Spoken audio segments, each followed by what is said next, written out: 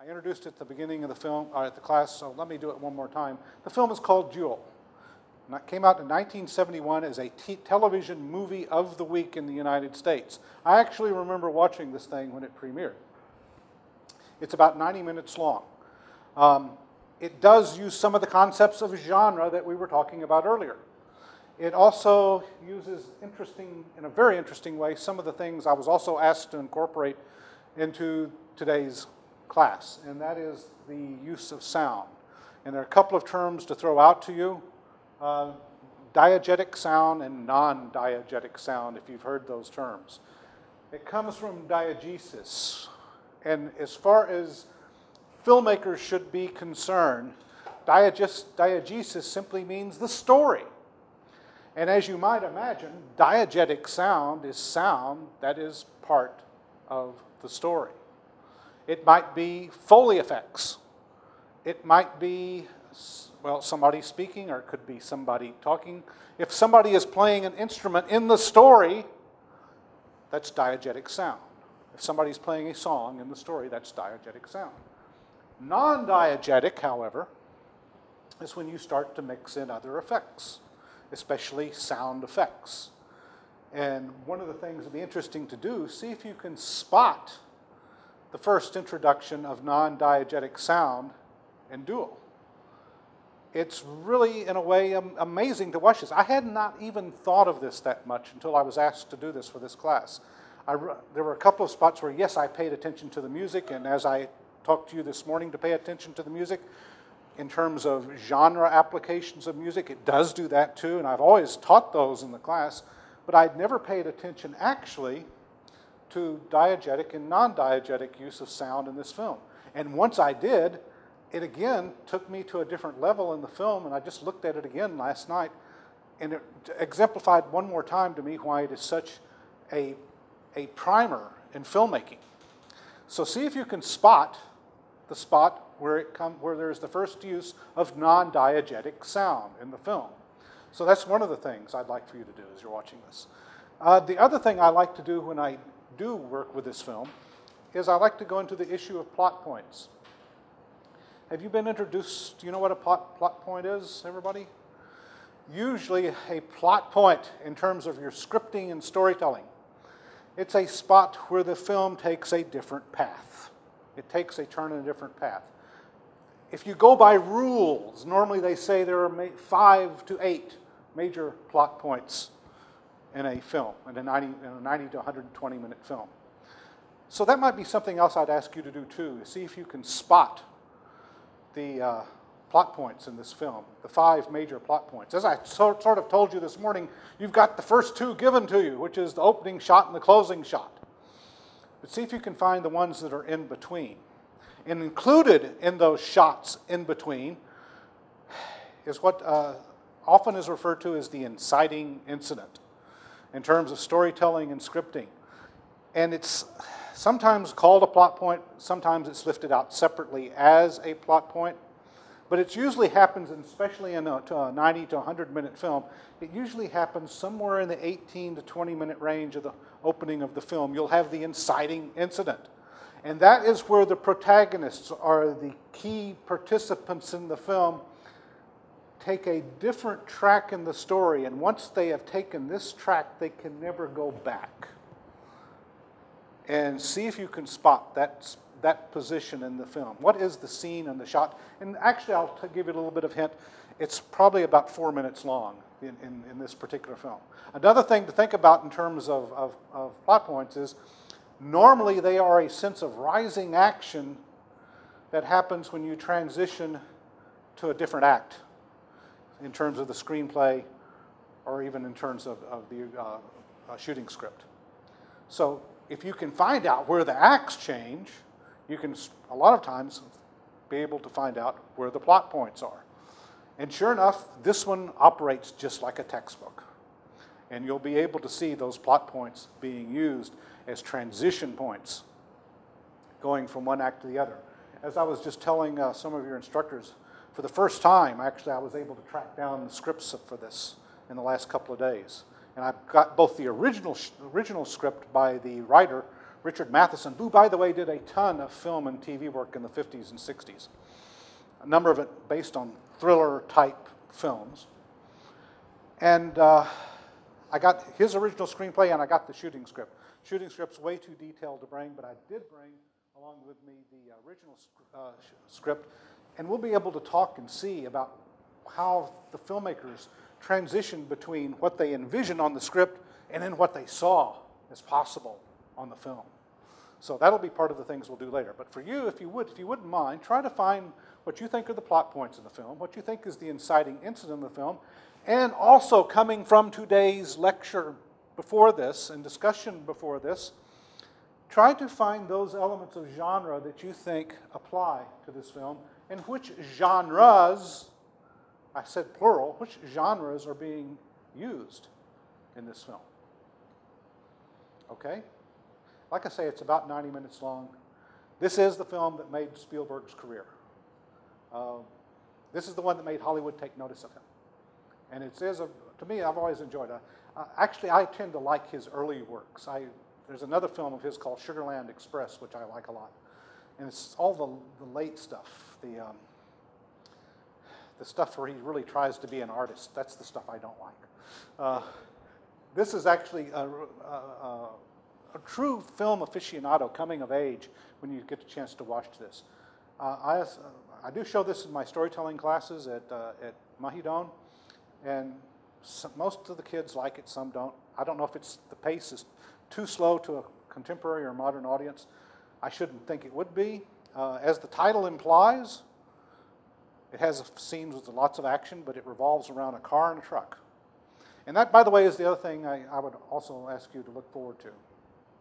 And because something else that I put on the board earlier about those modes, those fictional modes. It's always a good idea if you're making a film or writing a script, not only just a good idea, it has to happen. Something has to happen to your central protagonist. They have to change. They should not be the same person at the end of the story as they are at the beginning. Something tangible and metaphysical has to happen to them, or should happen to them, to give the audience a bit of a payoff, and also to make the character live beyond the immediate story. See if you can spot the transitions. Maybe even think in terms of those mythic mode, the romantic mode, the high mimetic, low mimetic, and ironic modes that I put up there. Maybe even think and ask yourself how it applies to the protagonist in this film. Okay? So let's take a look at that. We'll take a break afterwards, come back, talk about it, then analyze it. All right? Do I need to cut off anything else? Okay. So were you able to see several genre influences there? In fact, I think I gave you a little bit of overview. You've got a ton of stuff you can apply to this film. By the way, how many of you sort of liked it? Anybody like it? Yeah? Did it? Too long. Oh, well, actually, it's so interesting, though, to talk about, especially from the standpoint of sound at the beginning. And the way it moves through the film and the use of sound in the film. It is just utterly fascinating. It really is like looking at a textbook on how to make a film. And remember, Steven Spielberg is a very young filmmaker when this is coming out and when this is showing. But what is the truck in terms of the movie? If I'm asking you to explore the structure of this story, what is the truck? It's the bad guy. It's the antagonist. It's the ultimate antagonist. And it's a completely anonymous antagonist. What else did you see in terms of that truck? Transformers at first? Well, was anybody shocked by the ending? What about it?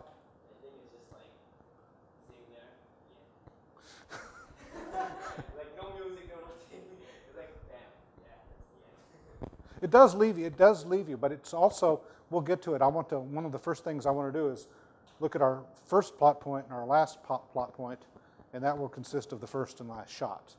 And you're really going to understand what this movie tried to achieve and how it achieved it. But again, who was surprised? Anybody else surprised about the last scene there, the last scene with the truck? You were expecting an explosion. Why? Because, well, it's a gasoline truck and it says flammable on it. And so you're sitting there, boy, this is going to be a great explosion. And nothing happens. Instead this thing dies. And there's a word for that, anthropomorphic. When you give human qualities like to animals, you say you anthropomorphize the animal. Here they've anthropomorphized the truck. The truck is the antagonist, and the truck has taken on human characteristics. It's not so much the driver we're fearful of, it's that truck that turns its lights on and looks at you with eyes in the tunnel. It's the truck that talks to the train when you hear them going down the road. One sounds its horn and the other answered. It's like two machines talking to each other, conspiring against this little bitty vehicle. So that's what you would call anthropomorphizing the truck. And at the end, it doesn't explode. It sort of dies. And in fact, there's that little drip of the oil that comes down. In fact, one of my students in my other class looked at this and said, wow, you can see the driver's blood bleeding. I said, no, it's the oil. It's the oil in the car. The truck is what's bleeding, not the driver.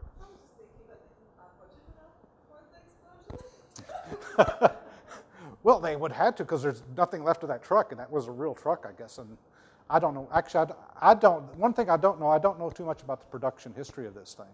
I read on it a little bit, and apparently it was a limited area, as you can imagine, shooting this thing. It was fairly remote, even though you still saw lots of cars and trucks on the road, relatively speaking.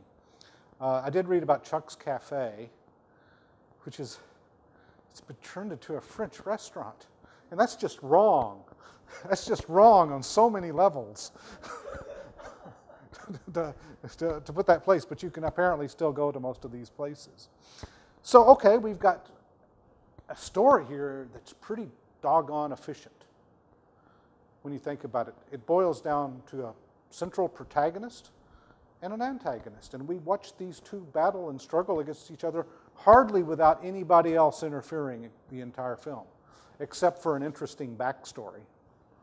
And maybe we can start to roll a little bit here. I'll tell you, first of all, now let's not do the plot point yet. So let's get into the character of David Mann first. Start to roll it a little bit here. Yeah, I'll get the lights here. And I want to go from the opening until about the first 10 minutes.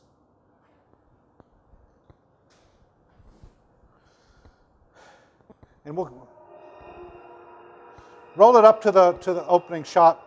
Just, yeah. Back further. Further. Okay, right there. That's fine. Don't worry about the opening shot. We'll come back to that later. Now, roll it without sound. What does it look like? Where are we?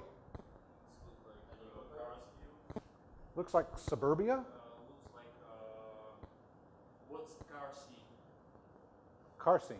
You mean a point of view. It's a POV from our hero. Although we go almost like 6 minutes, I think actually 5 minutes and 35 seconds before we actually see our protagonist. This thing runs along with all these POV shots from the car. We start out with an anonymous shot of the protagonist, just like we eventually have an anonymous shot of the antagonist here. And there's a sort of this balance that's created too. But you start to look at this, and here as we go through this passageway and this tunnel, and what's happening here is that we are really leaving urban life. And this is what I was telling you, when it shifts to having some of the conventions and iconography of the Western, this is how it happens. We pass from this suburban existence, and it's not a city existence really. It's really not urban, it's suburban. This guy, Dennis Weaver, who plays the role here, and that's, by the way, very, very important to this film. We'll get to that at the end of this segment when we talk about it.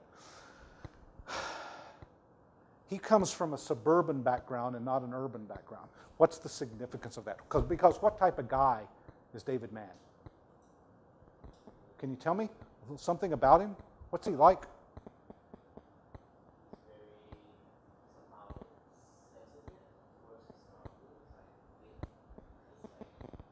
Maybe he's too sensitive?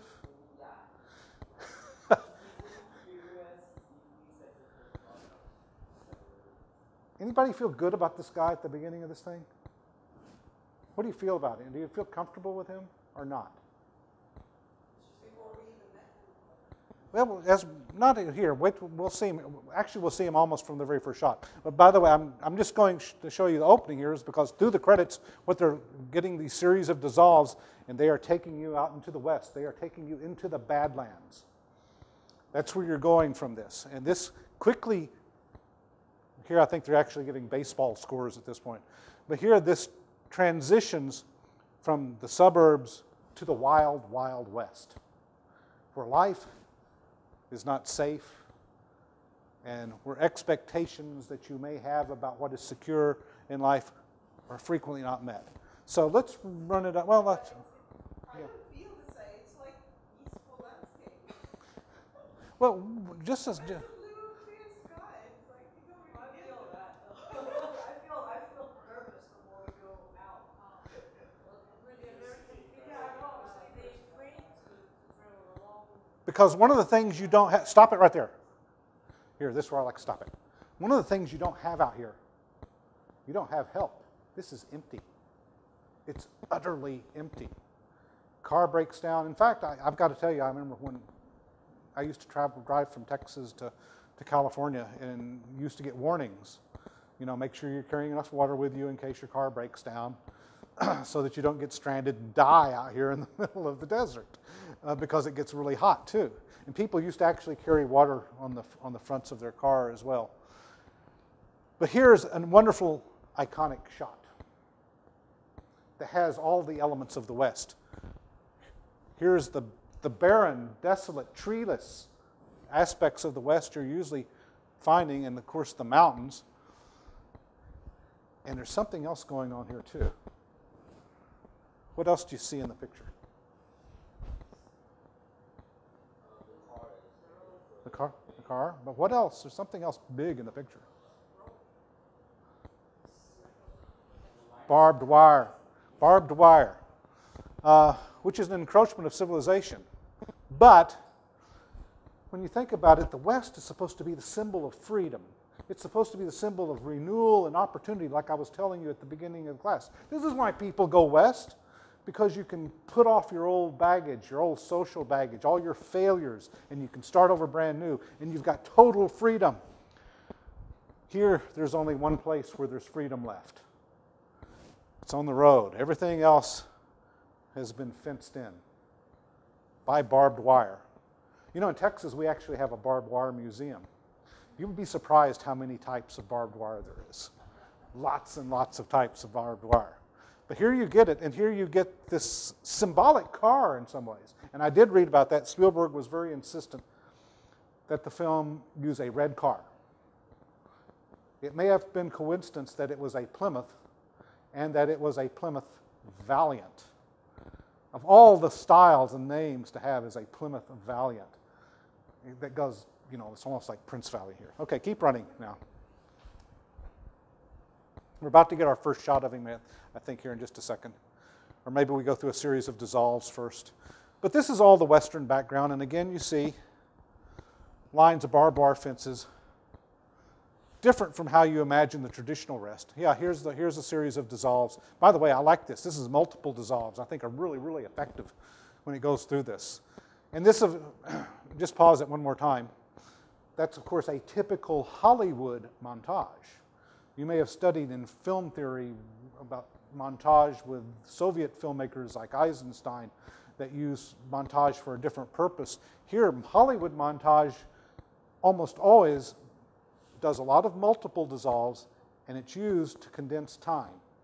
So we have a clear indication or a clear sense as a member of the audience that time has passed, and we've seen it on the screen condensed into a few seconds. Okay, keep going. Again, clear montage. And then, but what I'm really interested in seeing here is the first time we're going to be introduced to our character. And it's after rolling in all of this wasteland, all of this emptiness and spaces, all alone here. This is a guy completely alone in these circumstances. Only thing you don't have at this point is cactus.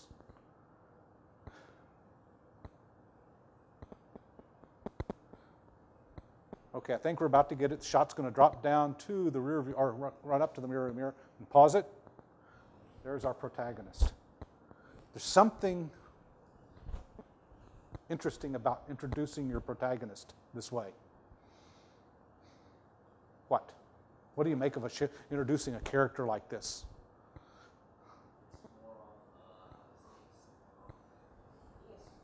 Oh.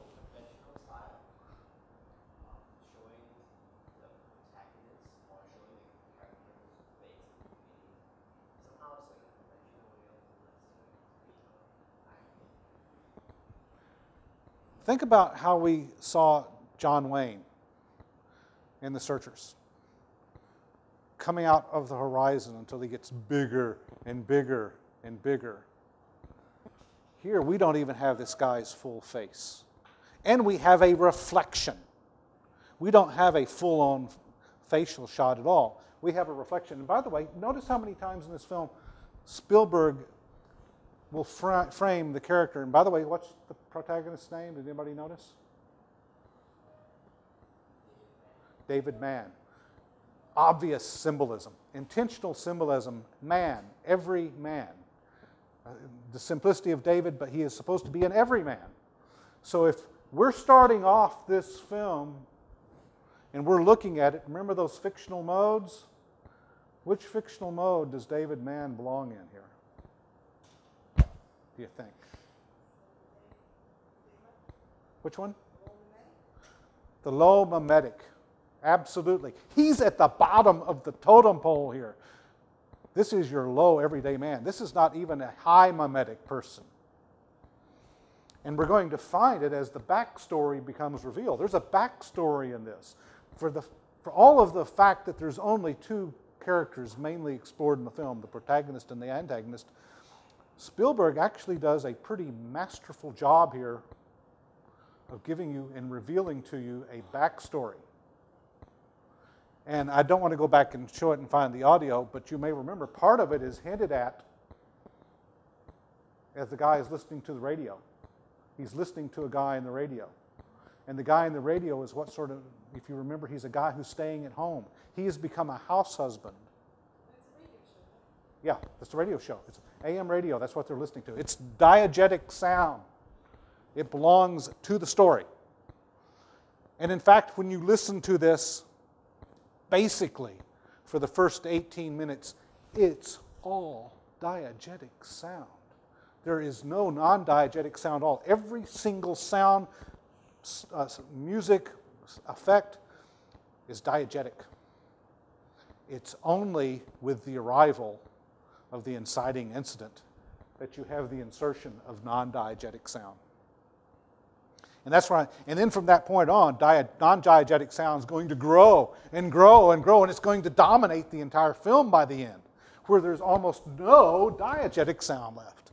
It really is, when I listen to this thing, when I watch and listen to this, how many of you have listened to Ravel's Bolero? You know the musical piece, Bolero, the Ravel? How it's the same song, the same passage that starts off very slowly and gently, and for 18 to 20 minutes, it steadily gets louder and more forceful as more instruments come in. Something of this is almost like listening to and watching a visual bolero on this film, because there's going to be a crescendo not simply of sound moving from diegetic to non-diegetic, but also the character's emotional state and the action as well. It's all going to sort of follow this pattern. But right here, this is our introduction to the character. And I still want to ask you, what's he like? If he's a low mimetic character, and there is a hint to his character with that radio show with the house husband, what does that tell us about David Mann here? Peter? What do you think? What do you think of this guy? If you're walking, let me ask you one question, Peter. If you're walking down a dark alley and it's 5 in the morning and you don't know what's around you, do you want this guy on your side? You do? You do? Well, there could be an answer. I mean, if you run faster than this guy, then your problems are solved. You know that old saying about the people being chased by the bear? And the bear is saying, you know, what are we going to do? How are we going to escape the bear? And I said, it doesn't matter. All I have to do is run faster than the slowest guy in the group. And that's what you have with Dave Mann. Dave Mann here is not the world's strongest figure, a virile, masculine hero here, is he? Run it up a little bit further, a couple more shots here, and we'll see him full face finally.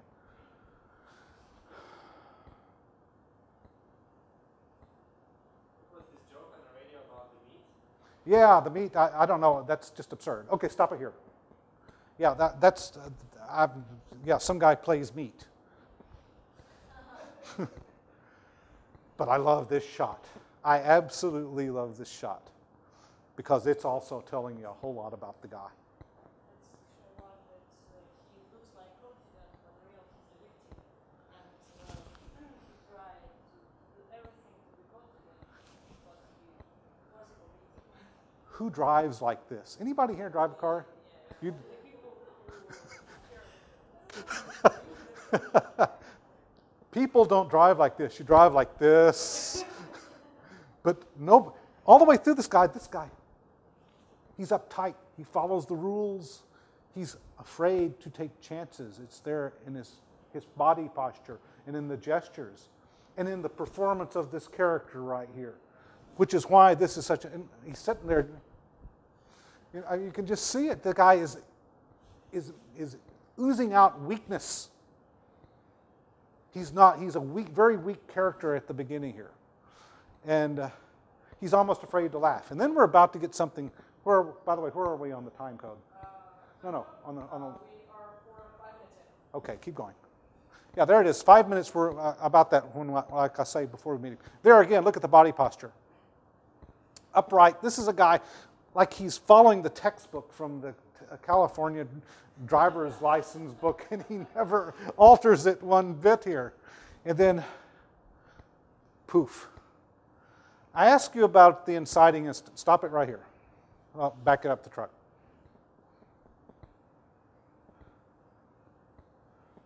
This is the first time we see the truck. And remember what I said about the inciting incident? How I defined it? What did I say it was?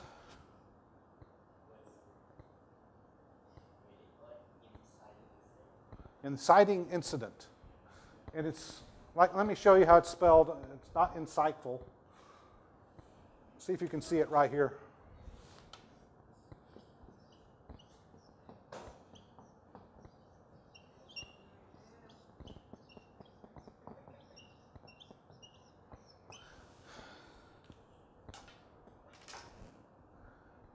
It's the point where the story really takes off. Where, as I told you, there is a turn in the story. It could be considered a plot point. It often is. Where the story cannot go back. At this point, the story can never go back to what it was before. What do you make of this incident with the truck here? Does it have that sort of significance here?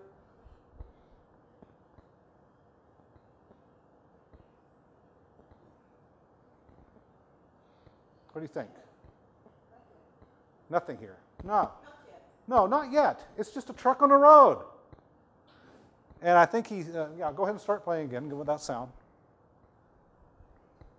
And he gets up and finds it. In fact, as we watch this, yeah, we know the name of this thing is Jewel, but we don't really know that this is all that significant. This is a guy just getting irritated by pollution at this point. Until something happens here in just a couple of seconds. This should change your mind. It should change your psychology and your reaction to the film. And then you're going to know, it may not be the inciting incident, but you're going to know that this truck has a lot more to do with the film than simply being something else he's passing on the road.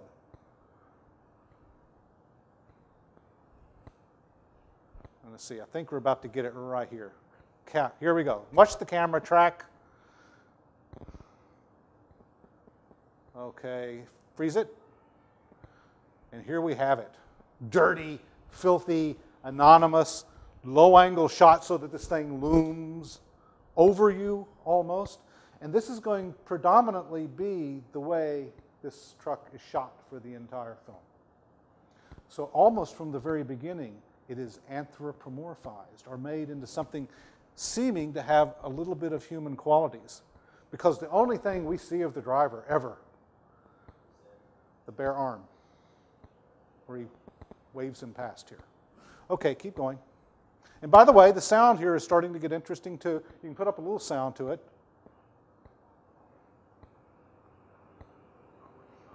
Because the truck announces itself as something special because the sound associated with the truck starts to fill the screen more too.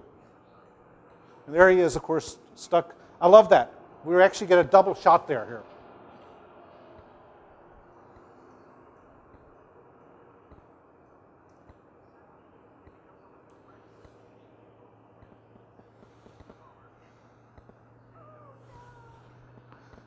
Again, at this point, the sound is all still diegetic, and that sound from the AM radio persists a lot through this film. Even at a certain point where other sort of sound forces are taking effect, we still sort of hear the radio, but it's sort of fading out. There we go again. Now we're starting to say, what the heck is what's going on here? Because now it's even upset him. And this guy doesn't get upset. Why? Because this guy is a wimp. That's what he is. When you look at what David Mann is, he's got an iron press shirt. He's driving by the rules. He's even complaining about pollution in 1971. He's a wimp. And we start to hear that, like I say, the reason I introduced that is because part of that's a backstory that we see. And I think we get the first honk here, too, don't we? That's about as clear as we ever see the driver, I think.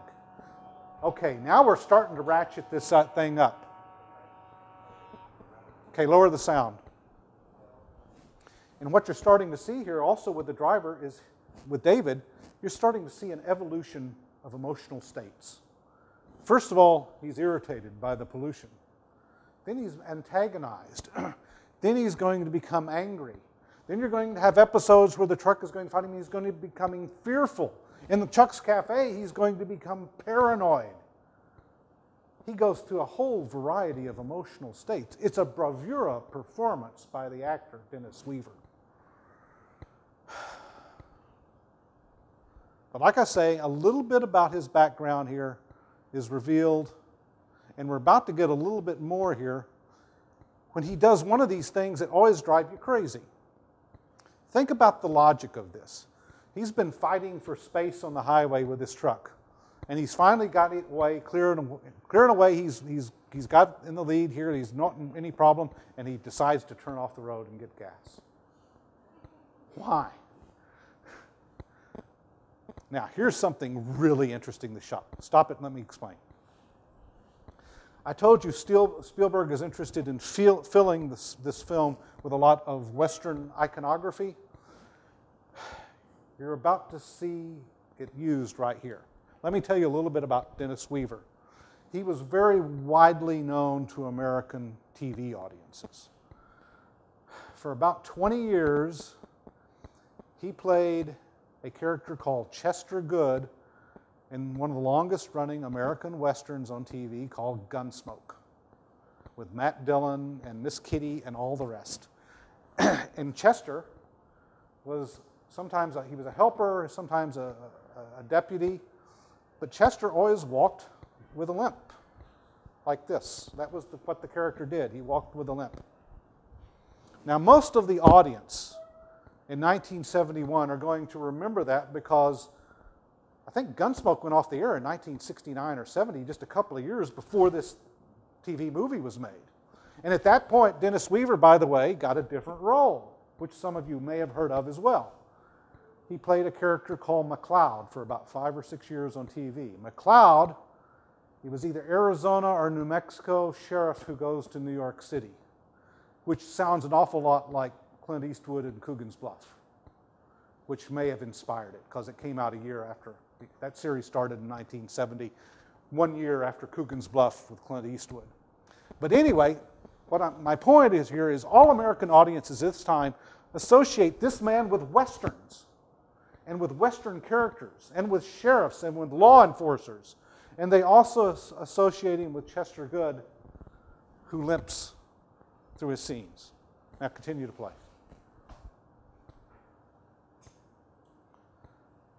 And you're going to see something really interesting.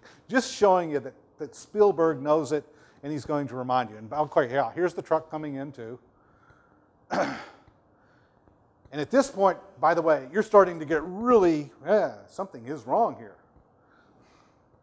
And he should have figured it out as too. But we're about to get the backstory revealed in addition. We've got three things going on here. We've got tension caused by the truck arriving on the scene. We've got this allusion on Spielberg to the Western hero. And we're about to also get the backstory revealed.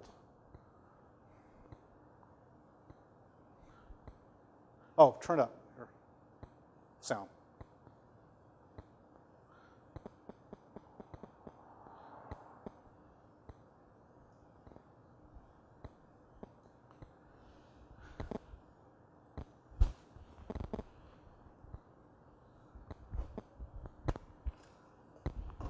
Western iconography, going strong there.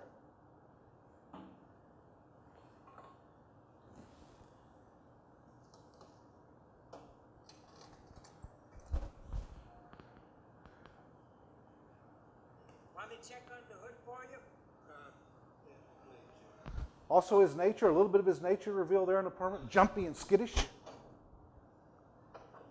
Now watch this. Here's a little bit about the backstory. Looks like you could use a new radiator hose.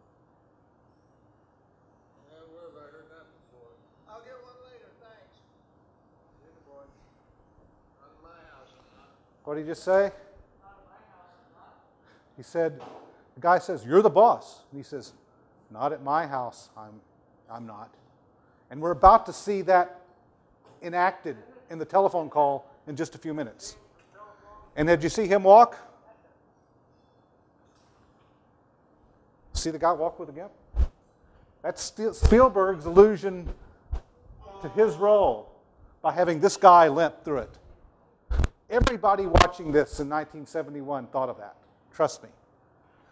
Now we get this, and I love this too.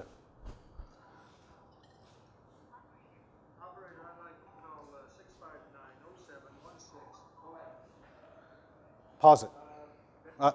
Go back where he puts his leg on the. Operator,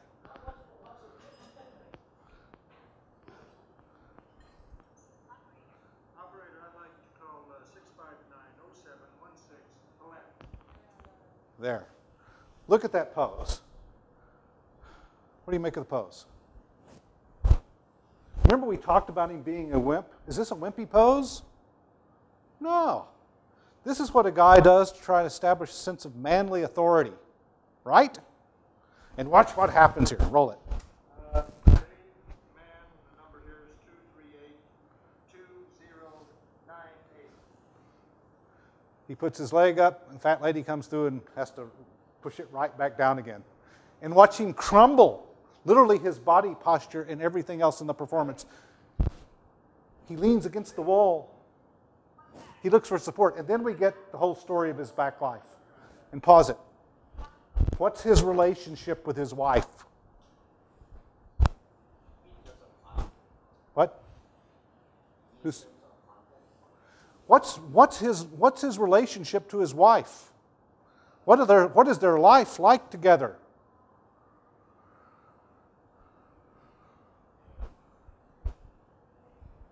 Can't see people when they're in front of me. It's all right, I'll turn it on.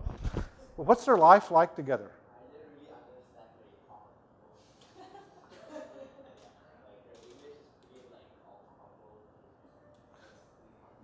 Well, a lot of though you can see by his body language. Look at his body language. Somehow he's trying to prove that he's right about something. He's reporting in to his wife. And the odd thing is, she doesn't care. What are you calling me for? Well, I just wanted to call you, dear. And that's the way he says it, too. He has this whine in his voice. The performance is just absolutely excellent at revealing the backstory here with the ultimate amount of efficiency. We don't spend a whole lot of time having somebody tell us that David Mann is a wimp. We see it. We see it in the foreshadowing with the radio show. We see it with the foreshadowing just a few minutes ago with who's the boss of the house. And then we see what their life is like right here. Okay, run it for a little bit further. Maybe turn it up. And by the way, here we have a lens. No, I don't have to. I wanted to. When I left the house this morning, he was asleep, so I just wanted to probably doesn't tell you that I'm sorry about last night. Oh, I really don't want to talk about it. Well, don't you think maybe we ought to? No, because if we talk about it, we'll just get into a fight. You wouldn't want that, would you? Stop it. There we go. You're not a guy who stands up for himself. You won't fight for me at the party. You're a wimp.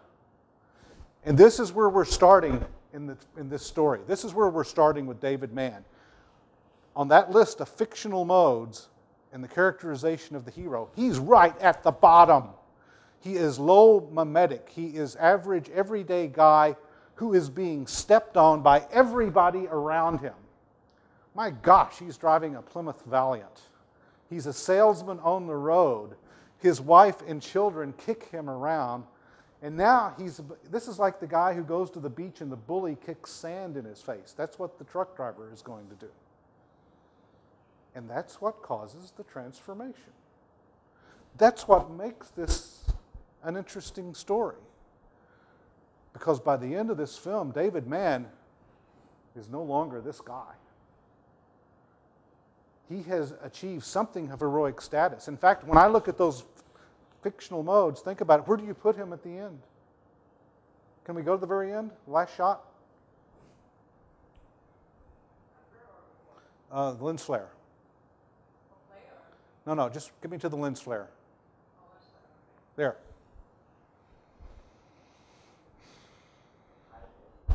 What? I think this is dead romantic. This is dead romantic.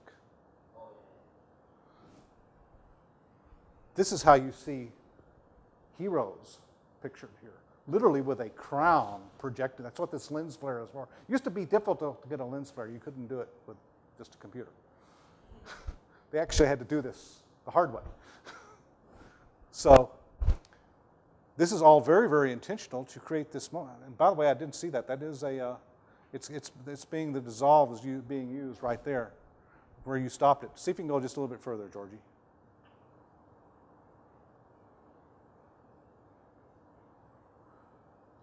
Actually, I hadn't noticed that until now, that it has the dissolve is that extensive. Okay, here. Compare this to that last shot of the searchers. Here's a guy who had to use the same tools that John Wayne had used. He had to step away from civilization, and he had to become a savage to defeat the savage. And in so doing, he's become transcendent. He's become something a lot bigger than he was. He's become this romantic hero. He shot through all those modes. He's gone from low to high to romantic. And that's always what makes the story interesting, is when the hero is a non-static hero, a hero who grows. Because, as I told you too, by the time you get to the end of the story, something needs to have happened to your hero in order for people to care and to want to know anything about this guy. You don't want to just leave here. This is actually a far better conclusion, even though we tend to think of the conclusion of this film as the truck going over the edge. Maybe this is why there is no explosion. I don't know. I've thought about it. Maybe this is why there is no explosion, because if there were, it would destroy this shot. we would be thinking about the explosion of the truck, the flammable truck, but instead we're left, I think, with this last shot instead of the truck. And that's what the filmmaker wants you to remember, is what has happened to this guy in the course of this film. Now, take it back to the very first shot again.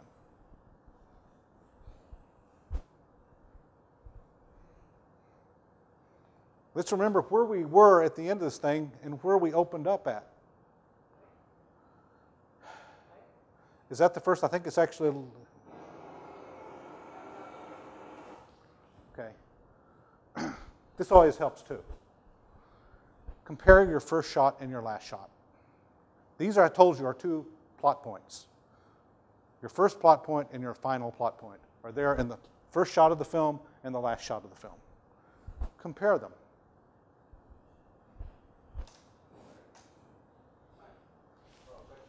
Yeah. Do you think there's a reference to the old story of David and Goliath? Yeah.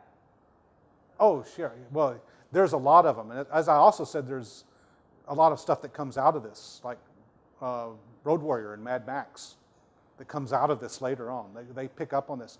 But yeah, there's a lot of mythic themes that can be woven into this. That's what a good film does. It's very similar to the old story of David and Goliath. The small man challenged by the giant. Yeah, it's biblical. Yeah, it is. Yes, yeah.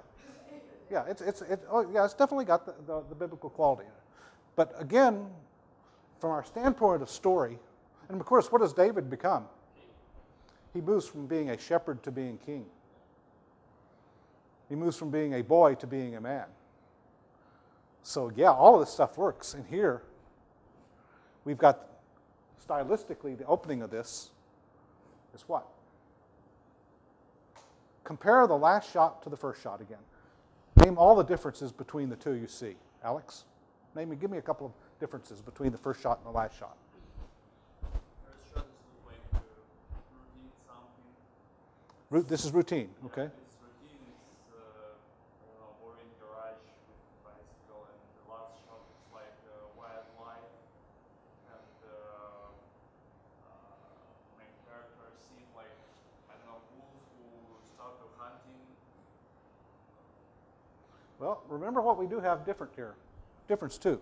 Here we have a POV at the beginning, an anonymous POV. By the end of it, what do we have? It's not a POV anymore. Instead, it's an objective camera shot. We've moved away from the camera. David has moved away from the camera. He is the subject of the camera now instead of being part of it. That's an important difference in terms of the way we relate to the character. Because remember here, he's also anonymous here at the beginning. Just like the truck driver is through the entire film, he's also anonymous here at the very beginning.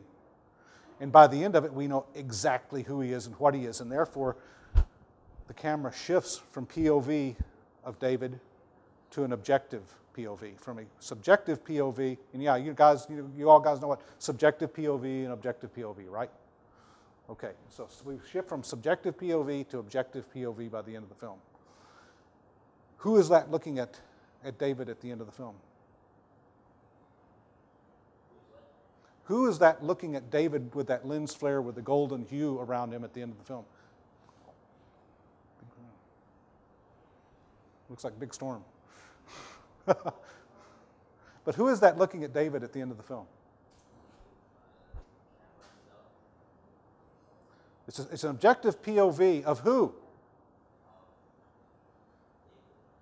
Of who?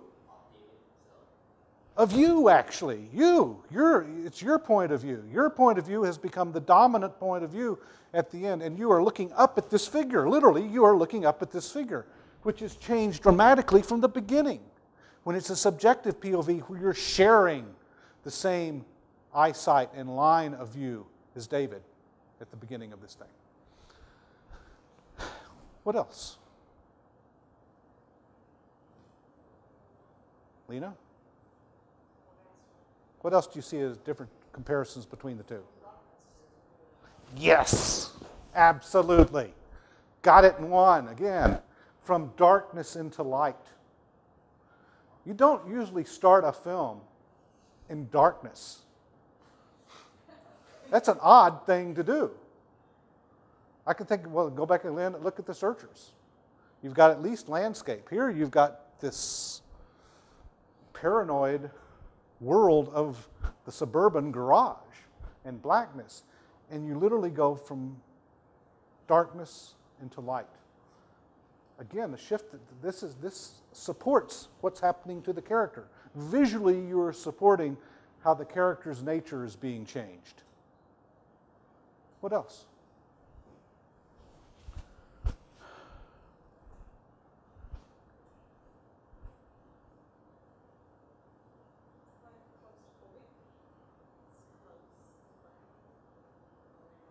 It squeezes him. In fact, again, we get the idea that, especially when we look back, that this is a guy with lots of pressure on him. Lots and lots of pressure, almost to the point of being, this is what happens when you got wimpy guys. You keep pushing them too far, and all of a sudden, they do exactly this. They either melt down or they explode. And David explodes and achieves a sort of ritual, a rite of delayed entry into manhood, in a way. Because that's what's going on here, too. Let me see where we are. Actually, my voice is getting tired. How much time? We'll go a couple more minutes, then we'll take another break. Let's now try to figure out what the inciting incident is. Let me take this out, since I got this on. Let's go back and try to figure out what the inciting incident was. When did this film change, and change to the point that it could never go back to the story it was before this particular point? Did anybody figure it out? Again, the hint is when you first heard the use of non-diegetic sounds. Spielberg does that. There's another plot point here where he actually makes a ding, ding, ding sound. It's almost like, here we go, plot point, ding, ding, ding.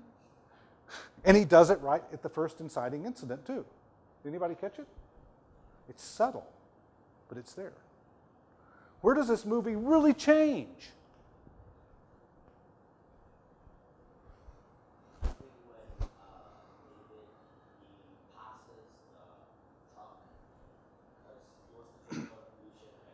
When does he pass it? Because he passes it a lot. After he completes contribution, he decides to just go on the left lane and just pass. That's it. Good. Excellent. Excellent. Literally, we talk about taking a path. Here's Spielberg, for gosh sakes, he's doing it visually. I tell you, you take a path in the story where you can never go back, and literally, this is what David Mann does. He takes a path around the truck. He uses an alternative to the road, and once he does that, this story changes. It takes it to about 18 minutes.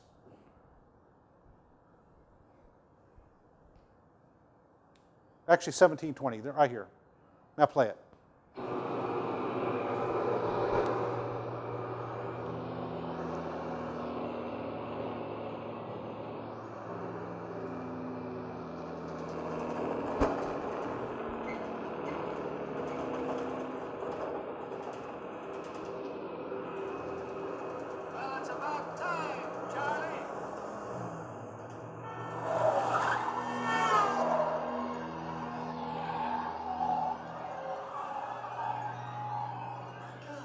Did you hear it?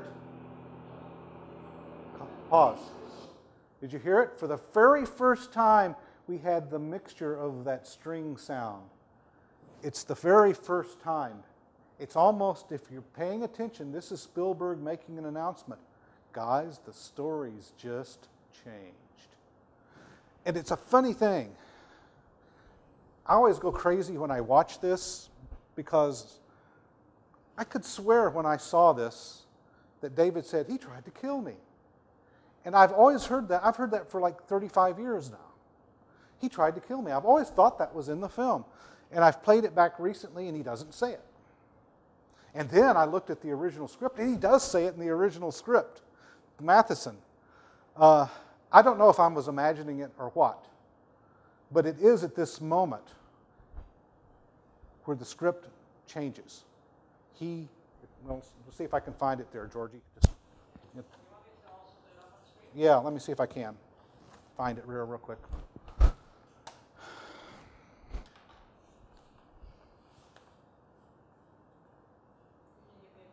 think it's page 15, beginning of Act 2. Or maybe at the very end of Act 1. I have Act 1. Page 14?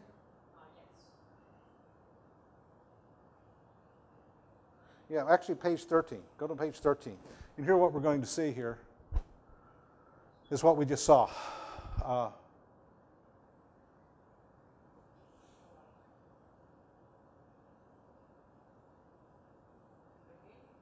Yeah, 13. And let's see. Line 67. Here we go. His expression hardening to one of vengeful satisfaction. Well, it's about time, Charlie. Where he's just giving him the motion to go around. He twists the steering wheel, accelerating towards the line, and instantly his face goes blank with a shock. Go up. PO view, other lane. Camera zooms in, blues the camera. Here it is. Gasping, he jerks the steering wheel down, and he's got to, I think he says it somewhere. Keep going, keep going. Am I imagining it here too? I thought he said it there too. Hold on. There it is. My God, he wanted me to hit that car head on. He is saying here he wants to be, but we don't hear that. That line is missing from the film. Now, what's important about that to me is we're starting to see what Spielberg does well, and I've got another example of that in the film. And everybody who's a filmmaker, pay really close attention to this. Anytime you can depict something visually instead of using dialogue, you do it. And here we get to see that. We get to see it with the expression on his face and his reactions. I don't think we hear this. Yeah, here. Man's thought, incredulously, not only meant for me to be killed, but a totally innocent passerby as well. And like I say, I think I've heard that in my own mind for 35 years, but I haven't seen it in the passage on the film. And then I find out that it actually was there in the original script. So it just goes to show you how things play with it. But anyway, this does show you also how Spielberg took script and translated it into images, back to what we saw. And this is the inciting instant. So let's go back to the inciting instant and watch it again. Watch it all the way through. Okay, play it now, Georgie. Right here. This is fine. Yeah, go ahead.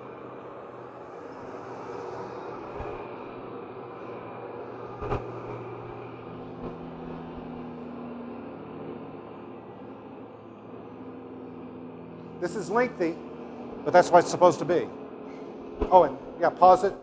And again, buy the book, 18 to 20 minutes in, 20 minutes into the film is where you have your inciting instant. Where are we on the time code, Georgie? 1737.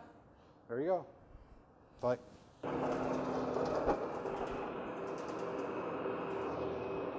Well, it's about time, Charlie.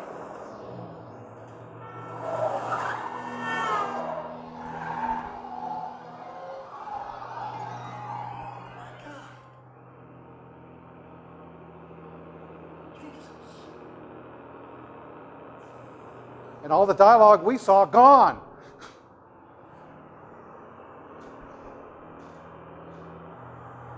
Come on, you miserable fathead. Get that fat ass truck out of my way. Okay, take sound down. I would argue that all of this is not only the inciting instant, but this is also an extended plot point, second plot point to the film that we find here. And it leads us all the way basically to Chuck's Cafe. And it becomes a transition point. I would argue, I've always taught this as a transition between scene one and act one and act two. According to the original script, it's act 3 and act 4, I think. But the point is, you can read, the way the original script is written, you can actually see the first 2 acts are essentially like 1 act. So even though it's in 6 acts, you can think of this as a 3-act film, teleplay. And this becomes an extended scene of rising action, of rising tension going into the second scene. And that's how you're supposed to have a plot point. That's normally where they do occur. So we have a combination here of in the inciting instant and the plot point, where and here's the inciting instant, where you can never do anything, you can never take another path because David has chosen a different path. And watch this. Get ready to cut it right here. Run it back a little bit. Just, yeah, right here. This is fine. Pause it when he looks like a maniac beating on his... I love that shot too.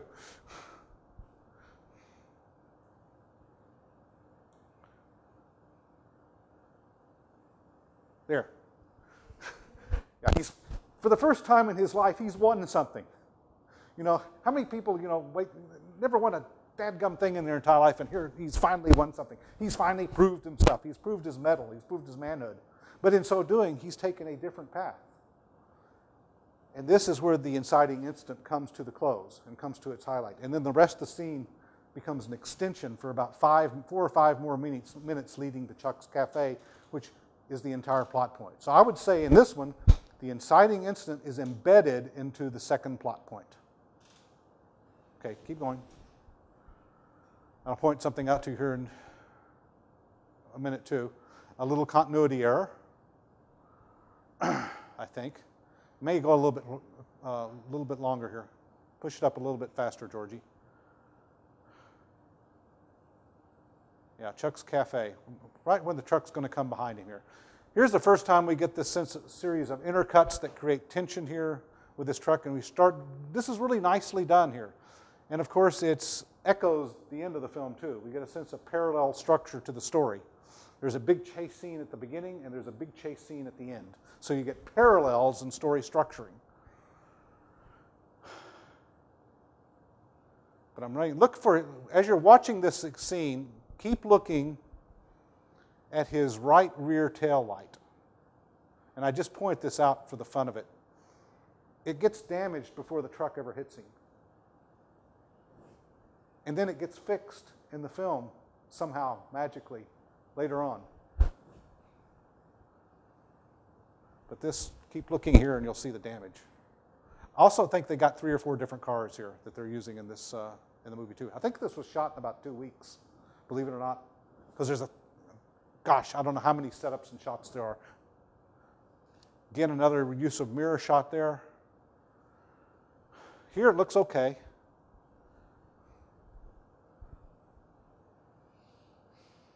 We'll take a break right after this, I promise.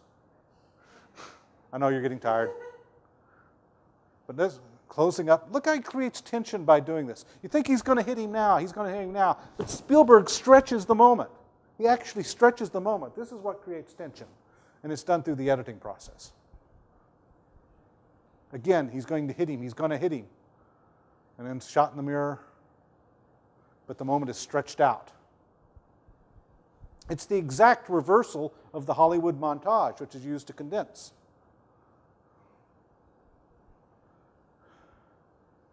Gosh, he's a bad driver.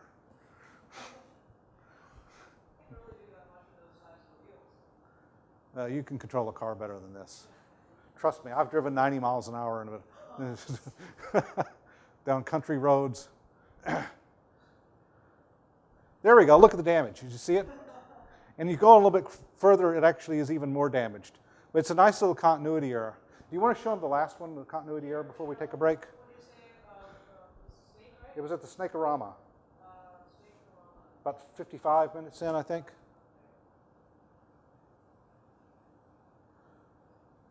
Yeah, start there, start there. I'll let him go around and... Yeah, you don't need the sound. And she does, by the way, tell him at this point, he does sort of explain away something here that's weird.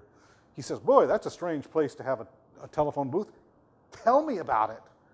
That's the weirdest place in the world to have a telephone booth. That's the filmmaker explaining away a little problem in the storyline right there, because it's just too weird to be true. Okay, let's watch here for the pause it, Georgie. You know where it's coming up. See it? You see anybody see anything here?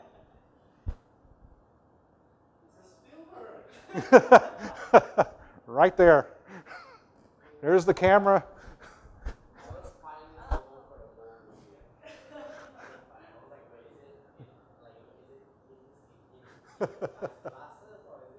That's him, yeah.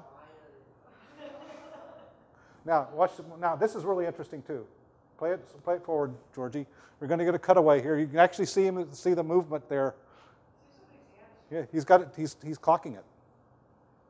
Now, look, it's fixed. Take a break. We'll come back and sum this up because I know it's getting late. It's, what time is it now? Gosh, 4:25. Actually, yeah. Actually, okay, all right, okay.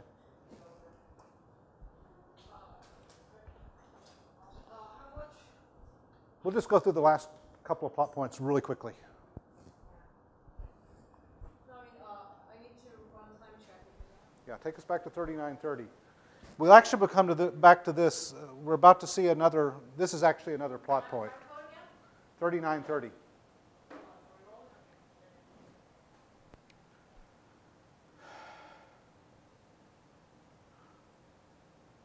Actually, I got the wrong time here.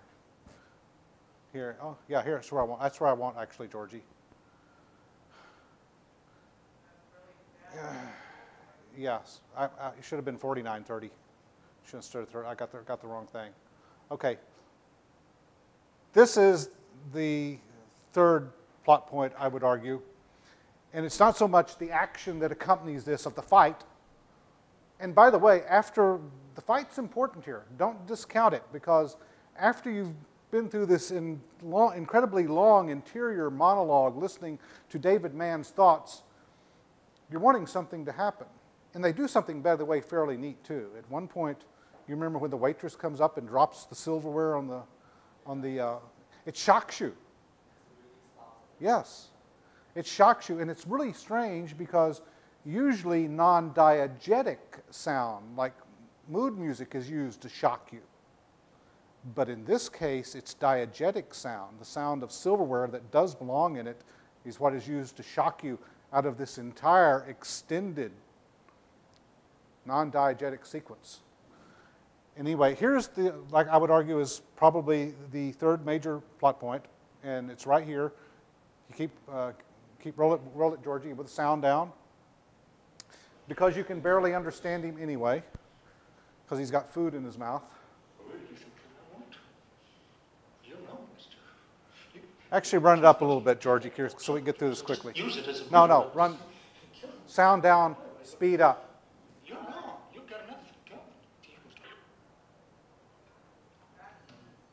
Yeah, here we go. Right here.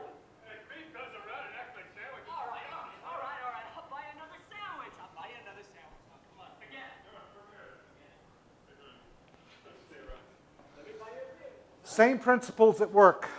Rising action, transitioning to the next act. And that's exactly what you get here with the bar fight.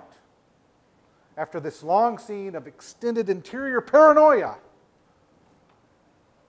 the bar fight releases tension, and then he looks out the window, and what happens? Wrong guy again. Non-diegetic music moves in, mood music, in other words.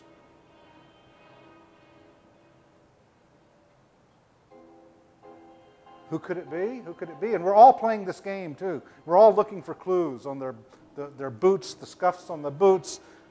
Are the blue jeans frayed? We're all asking these same questions. Who could it possibly be? And then all of a sudden, poof. Again, the story takes a different path. And that's your third plot point. Okay?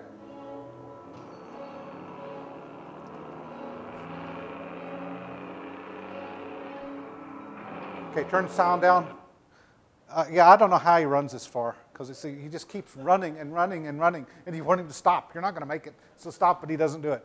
Okay, again, now go back to Snakeorama again, 5540, and I'll just note this is the next plot point. And what makes it a plot point here is, again, the shift in the story. When you look at this scene, here is a medicine wagon, here is a Conestoga wagon, there's coyotes here, there's rattlesnakes, there's Gila monsters. This is crazy world. All of a sudden, the entire film starts to take on a very surreal, crazy atmosphere. And it all lifts up out of this one particular scene where he drives through the rattlesnakes and everything. It literally is the world gone insane.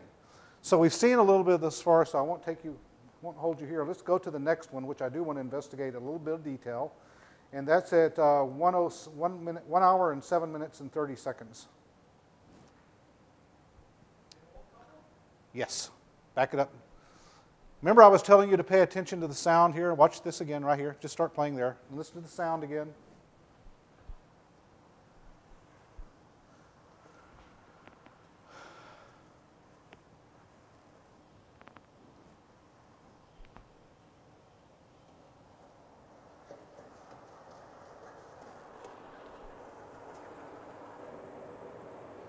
And listen to the way she says his name. She turns a one-syllable name into a two-syllable word. Jayam. Well, in a way, yes. I wonder if you'd do me a favor. What's that? Would you stop the nearest telephone you come to and call the police? Police? Yeah, you see that truck? Mister, we don't want any trouble. No, there won't be any trouble. All I'm asking you to do is just call the police. No, ma'am, all I'm asking you to do is just make a phone call. Jim, step on the My brake. life's in danger.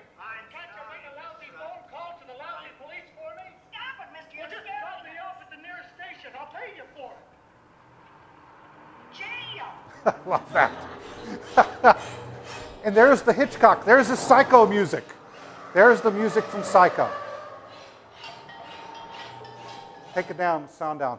Now watch what happens here with the character. Here you get your last fundamental shift in the character and in the story.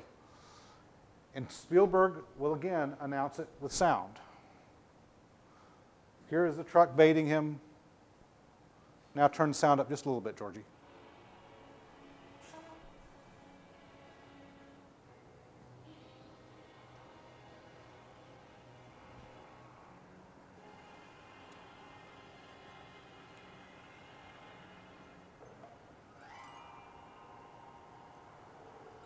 Now what? Listen and watch. Triple cut. Cut 1, 2, 3.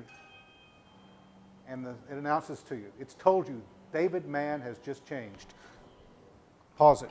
Look at the look on his face. His gesture, his whole prominence on his face has changed. Determination. And sure enough, I went and read the script. Turn on the lights here and I'll read it to you.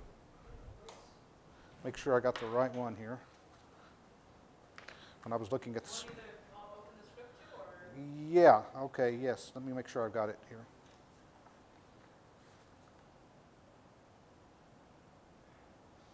It's page 67.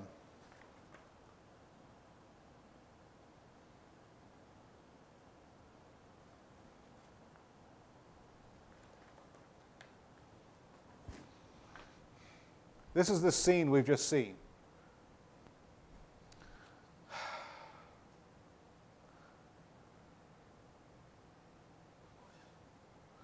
Up a little bit more.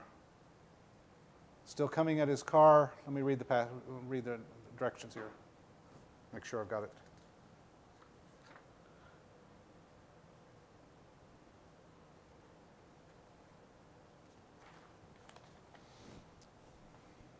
Here it is, right here. Here it is in the script. Man's thought. Enough. Enough.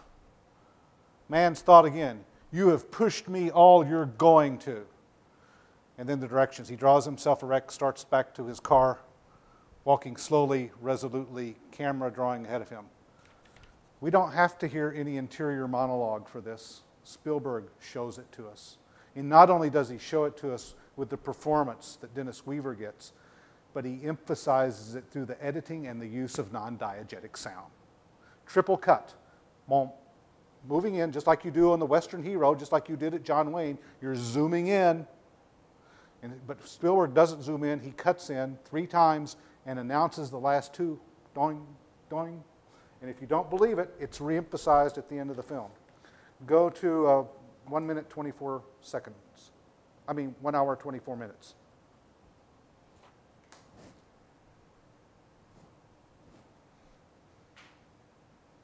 For 124. Run it from 124 even. Right there.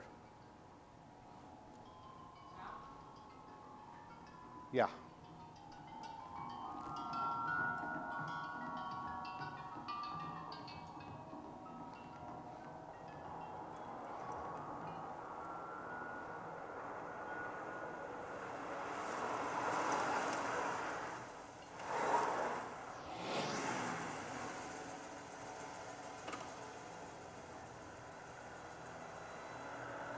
There it again. Saw it? See it?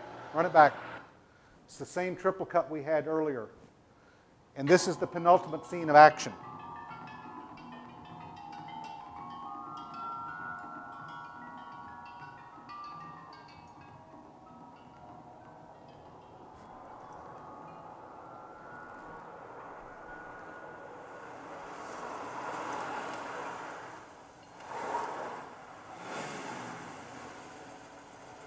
Then here, and cut back to it.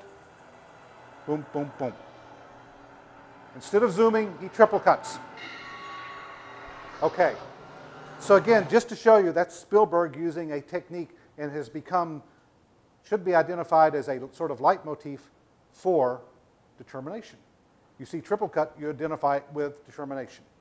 That takes us actually through all of the inciting incidents. But I wanted to get through and make sure you saw all of them there at the very end. I will show you one more. Go back to 1 hour, 7 minutes, and 30 seconds again, and run it up to where we left off, where he's just about to walk back to his car.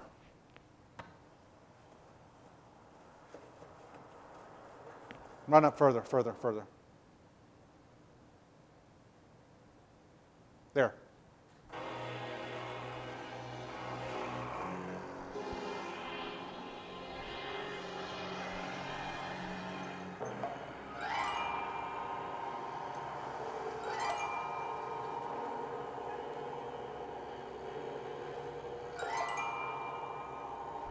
All non-diegetic sound at this point.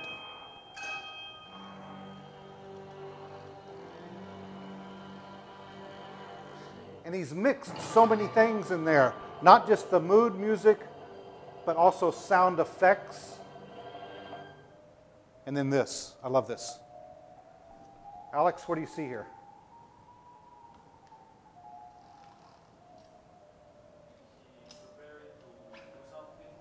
He's strapping himself in. He's like a fighter pilot. Yeah, absolutely. Again, it's a shift in the character. This is no longer the same character we were seeing earlier. The character has had a fundamental shift in what he is ready and willing to do. He's become, at this point, the Western hero, the romantic Western hero. Okay, I'm tired. We did go through a lot today, but I hope it was sort of fun for you, meaningful. I don't know if it gave you any new information or not. But like I say, this is almost like having a textbook on making films, guys. There is so much in here, and we could actually talk about it for another hour, at least. Okay. Thank you very much. It was nice having a chance to talk to you.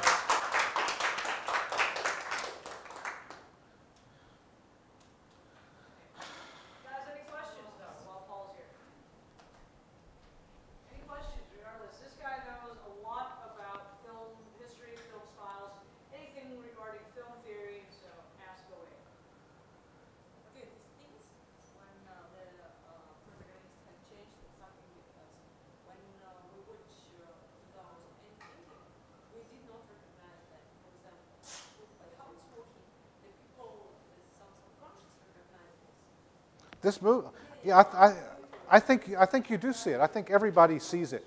We are following along. At this point in the film, we realize that this is a story about the development of this person. And this is really what makes it such an interesting movie. It's not about other people. It's not about David's relationship to other people. It's about David coming face to face with who he really is. And we are watching that as the audience, and I think the audience sees this transformation. I don't think it is subconscious. I think it's supposed to be overtly conscious for both David and the audience. David certainly has become more powerful in and of himself. So I would not think it's a subconscious.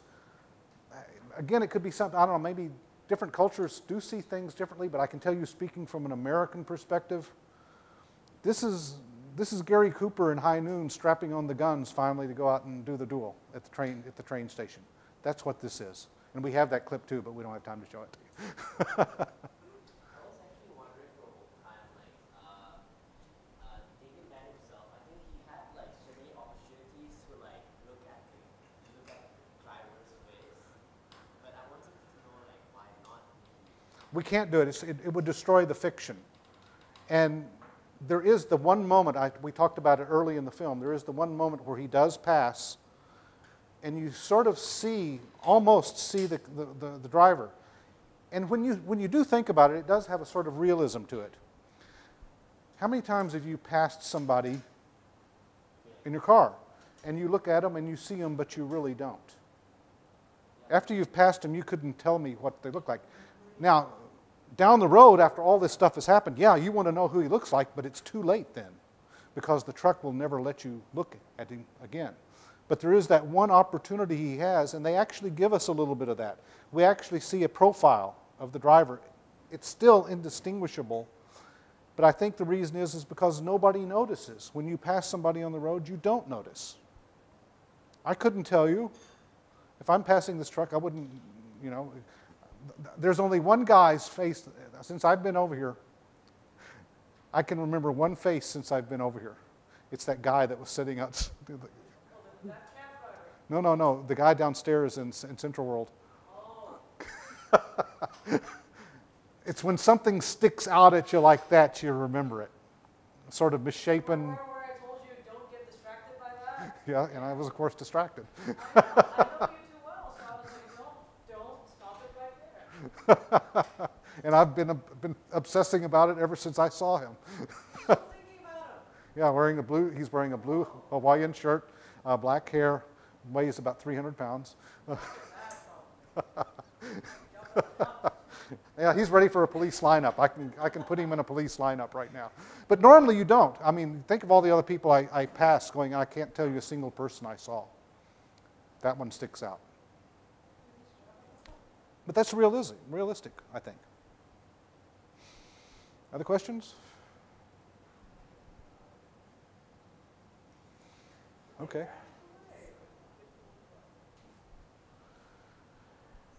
Okay. Well, thank you again.